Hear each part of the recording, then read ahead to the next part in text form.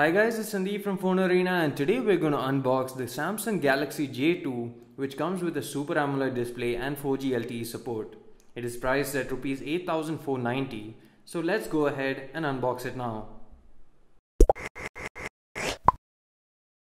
The box is very simple and very compact in size. At the right side, we notice that it supports 14 Indian languages and comes along with Airtel's double data offer. At the left, there is a Make for India branding along with mixed radio branding.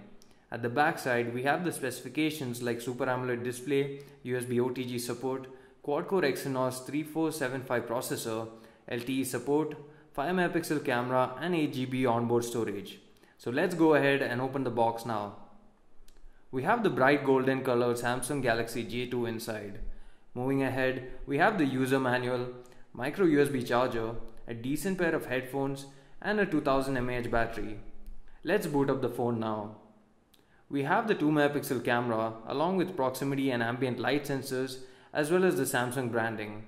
Below the display we have the signature Samsung home key along with multitasking and back button and the volume rocker at the left.